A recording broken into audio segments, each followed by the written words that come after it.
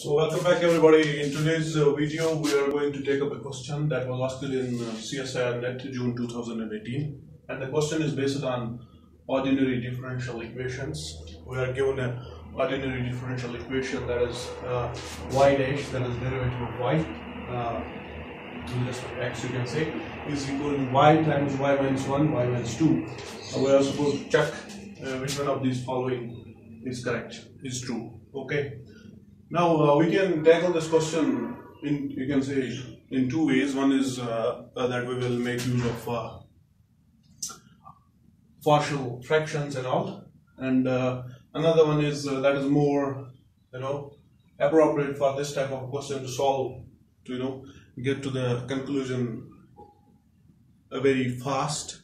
That is making use of direction keys. So this question I will solve making use of direction keys only, not using the partial fractions. So let's dive into it straight away. So the method I am going to use here is method of direction keys, and if anyone of you wants to go through what is direction fields and go through in detail, and then he or she can refer to the book by S.L. Ross, Chaplin L. Ross. That is a very nice book on differential equations. Okay, so let's start this. To solve this one, we will just see the right hand side, that is y minus 1 and y minus 2. We just put it 0. This will yield us y is 0, or y is 1, or y is 2. So we will just graph this much of information here. Okay, say this is y 0, this is y 1, and this is y equal to 2. Now there are situations that I will write here. When y, you can just see this y is less than 0. Okay, means y minus 1, that is subtracting both sides by -1, is less than -1, which is less than 0. So this implies y minus 1 is also less than 0. Okay, from this only, or from this one, we have y minus 2 is less than minus 1, which is less than 0, which implies y minus 2 is less than 0. Okay, now this y dash consists of y minus 1 and y minus 2. Here, when y is less than 0, y minus 1 is less than 0, y minus 2 is less than 0. So here, what we will have, y dash is equal to negative times negative times negative.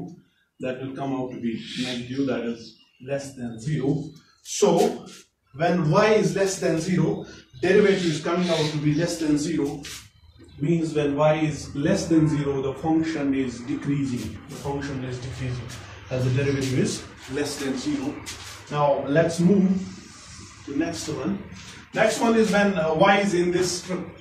Okay, that is when y is less than 1 and it is greater than 0. This yields us that y is greater than 0. Okay, and this one will yield us y minus 1 is less than 0, and this only will yield that y minus 2 is less than minus 1, which is less than 0. So y minus 2 is also less than 0. Okay, so when y is in between 1 and 0, we can see the derivative. Y is greater than 0, y minus 1 less than 0, y minus 2 is less than 0. So in this case, the derivative is equal, the first one is positive, yes, and then you are multiplying it by a negative quantity, that's y minus 1, then multiplying by another negative quantity, that's y minus 2. So the result is something positive which is greater than 0, so the derivative here is greater than 0, which means in this strip y is coming out to be greater than 0. Let me draw the direction fields here, right? When y is less than 0, the derivative is coming out to be less than 0. That means the function is decreasing, so it is direction field will look like this, okay? And similarly, when y is in this strip less than 1 and greater than 0, the derivative is coming out to be greater than 0. That means in this strip this direction fields will look like this, as there is an increasing one. Okay, so that's it for less than 1, greater than 0, and less than 0. Now we have another case when we'll just check it here. When y is less than 2 and greater than 1, that is in this strip. Now this will imply y is greater than 1, which is greater than 0, implies y is greater than 0, okay?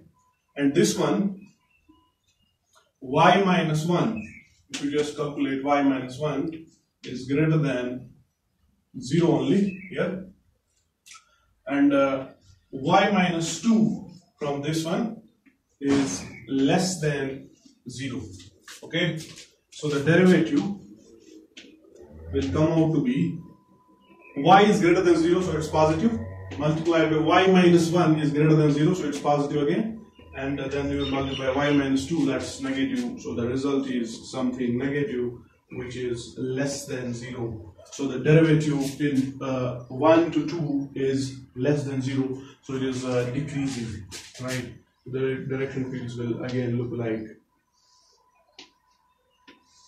this. Okay. Now the only thing we need to now check is when y is greater than 2. When y is greater than 2, as you can see from there. I'll just rub it off and write it here. When y is greater than 2 implies y minus 2 is greater than 0. Now this much is greater than 0, so this will yield us y is greater than 0, and if I subtract 1 both sides here, I'll get 1 minus 1 is greater than 2 minus 1, that's 1, which is greater than 0. So y minus 1 is greater than 0. So in this case, when y dash is greater than 2, when y is greater than 2, what will be y dash? Y dash will be y positive multiplied by y minus 1, that's positive again, and multiplied by y minus 2, that's positive again. So the result is positive, which is greater than 0. So the function, you can say, is increasing. So the direction fields will look like this when y is greater than 2. That's it. Now we can make it from here whether y is increasing or decreasing, unbounded, bounded. If we just look in this strip, that is y less than 1 and greater than 0, you can clearly mark it that it is increasing and it is bounded, okay? And similarly in this strip you can make it is decreasing and it is bounded up and down, okay? And if you look at this, that is y is greater than 2, you can clearly make it is increasing but it is unbounded above, okay? Similarly, when y is less than 0, you can clearly mark that the derivative is less than 0, so it is decreasing when y is less than 0, but it is unbounded below. It's unbounded below. We can just directly look at the options, right? Look at this. Your y is 0.5. That means it is less than 1. It's less than 1 and greater than 0. Just come here. When y is less than 1 and greater than 0, we can just clearly make from the direction fields it is an increasing one, okay? And it's an increasing one. Let's check. What is he saying? He's saying that if y of 0 is 0.1, then y is decreasing, so it's incorrect. as we can make it from direction fields, it's increasing. Okay, let's come to the second one, that is y of 0 is 1.2. Y of 0 is 1.2, that means y is 1.2. 1.2 will be somewhere here. Okay, that means in this case y is greater than 1 and it is less than 2, and in this strip you can clearly make it that it is decreasing. It is decreasing. What is he saying? He's saying y is increasing. So again it's incorrect. Okay, let's come to the third option where it says that y of 0 is 2.5. Then y is unbounded. We can just come here and see y is 2.5. That means above 2, and you can clearly make it is increasing. He is not asking about whether it is increasing or decreasing. All he is asking is boundedness. Okay, and you can clearly make that when it is greater than 2, the function is unbounded above as it goes up. Okay, it's increasing but unbounded. So option third is correct. Option third is correct. Let's check option 4. It is that part B question of Csir-Net, so only one will be correct, but we will just look at this. Why is saying that if y is less than 0, if y is less than 0, then y is bounded below. You know, when y is less than 0, you can see it is decreasing, but it is unbounded below. So option 4 is incorrect as well. So the option third only is correct. I guess so far they have asked it 2 times on this concept, and if we would have used that partial fractions, we would have arrived at a solution, but that would have not been conclusive, right?